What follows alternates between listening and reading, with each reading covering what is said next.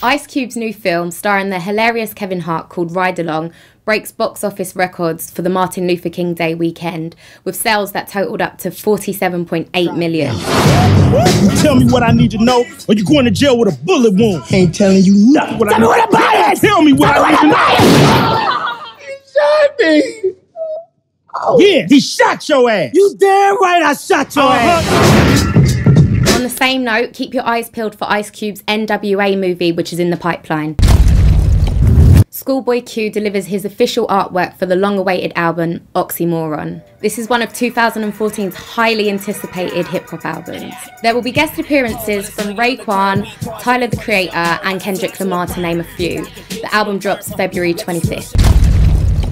The forever eccentric and innovative Action Bronson brings us a very unique concept in promoting his Blue Chips 2 tour.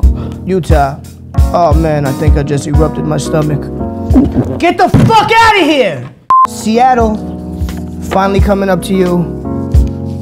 Portland, Oregon. Congratulations to Sierra, who has announced her pregnancy with Future. Hopefully this will put to rest all of the "she's a guy" gossip. Fingers crossed.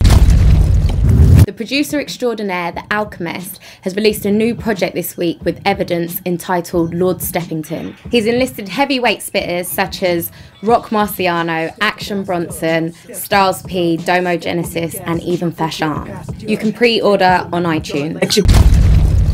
Veteran gangster rapper Scarface has said that modern day rap pales in... He's basically saying that modern day rap is pants in quality in comparison to music that's being generated in other forms. Quote, "The rap is sounding stupider and stupider, and rock and country music are sounding way more brilliant," says the veteran rapper in an interview with XXLMag.com. Gangster rapper.